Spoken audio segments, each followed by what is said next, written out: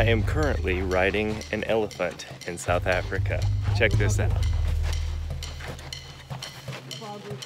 It is a long ways down.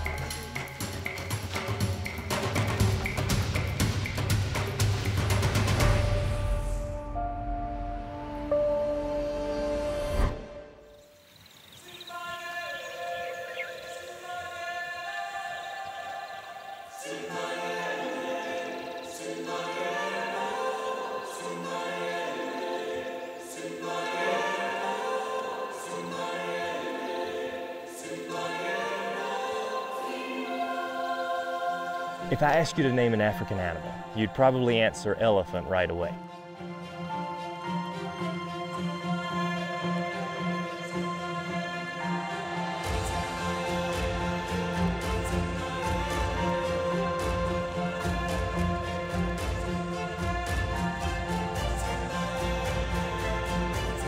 This mammal, the largest land mammal alive, is one of the more well-known African animals, and rightly so.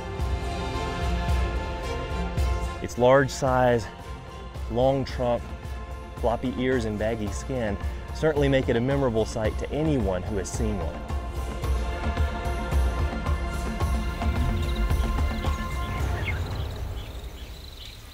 Though elephants are usually associated with Africa, only one species lives there, the African elephant.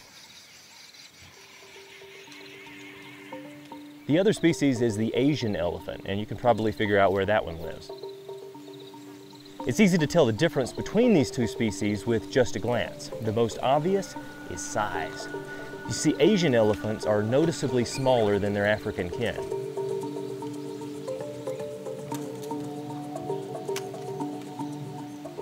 Asian elephants also have ears that are straight on the bottom, while African elephants have the fan-shaped ears that we usually associate with elephants.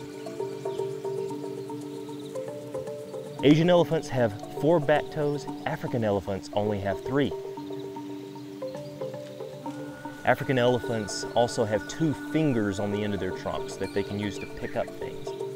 Asian elephants only have 1, so they wrap their trunk around objects to pick them up. The elephant's most famous feature is, of course, its trunk. I've seen their trunk at work, and it's amazing. I've felt the suction against my hand. Yeah. Lots of power, eh? Yeah. I've actually had them come kiss me on the cheek. Their trunks can be up to 7 feet long and weigh in at 400 pounds.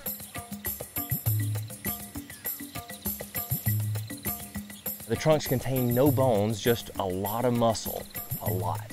We're talking about 40,000 individual muscles.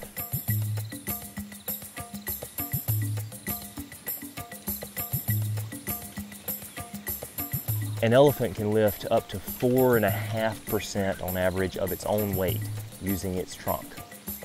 And when you weigh in at 4 to 6 tons, that's a lot of weight.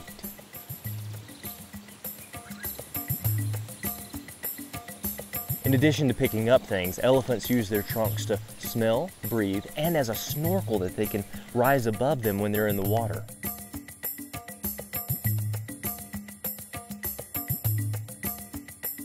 Elephants have an extremely good sense of smell. They can detect water from several miles away.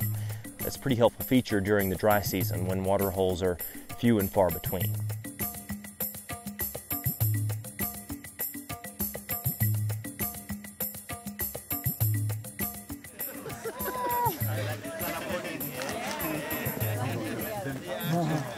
That's a nice one. Yes. So fun. That was so fun. Their skin is rough, but they have those coarse hairs on them. And I've never actually touched an elephant in person. You know, those are giant creatures. When you're next to them, they look a whole lot bigger than in the pictures. But the way when he flaps his ear, you know, sometimes elephants will flap their ears like that to cool off. They use their giant ears, especially the African elephants, to radiate heat from the sun. And it's pretty warm today. I mean, I'm in short sleeves. It's wintertime down here in South Africa, but even still, it's a warm day. And you saw her flap her ears like that. Pretty exciting.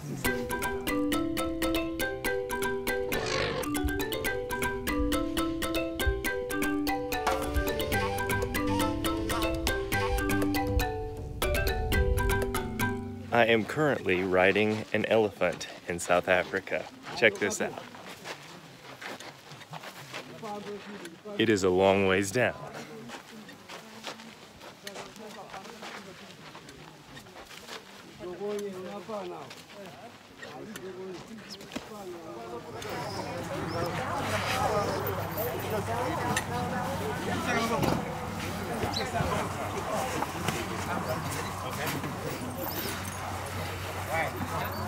So I just got off of an elephant. It was an African elephant ride, which is, wow, amazing. And they're really, really large. Of course, my first time on an elephant, but the way they sway. We had saddles on them, or what you might call saddles on them. But it feels so high. Like I was literally spotting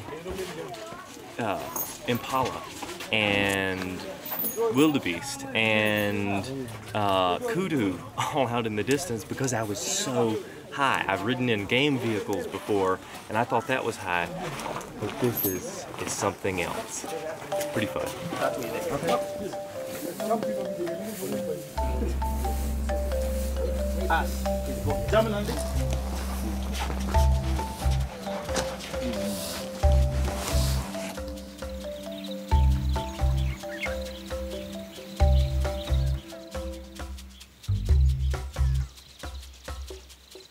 We're here at Wildside at the Legends Resort. We are about to load up on four-wheel drives and go off on photo safari. There's an elephant sighting not too far up the road, so it'll be good.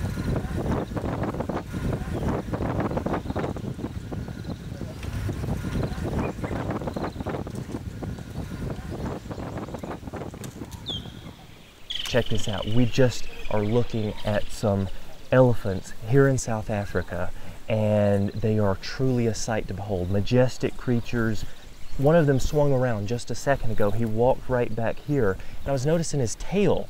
You see, it's got a small, rather small tail, and there's a passage in the Bible that says that this giant creature, Behemoth, moves his tail like a cedar tree. This beast is described as a chief among what God has made, with bones of iron and a massive belly. So people say, well, maybe Behemoth was an elephant, but it doesn't appear to be an elephant because he's got like a little fly swatter tail. However, there are giant long-necked dinosaurs that fit the description of Behemoth in the Bible.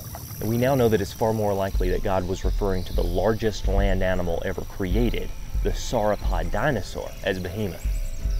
I'm telling you what though, as the largest living land animal today, the elephant does remind us of God's power and his ability to create. He designed everything, including the mighty elephant. I'm David Rives in South Africa. Truly, the heavens declare the glory of God.